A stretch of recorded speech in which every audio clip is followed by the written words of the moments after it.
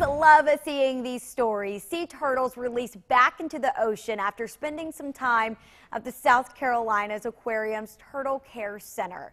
This is video of the sea turtle released this morning at Folly Beach County Park.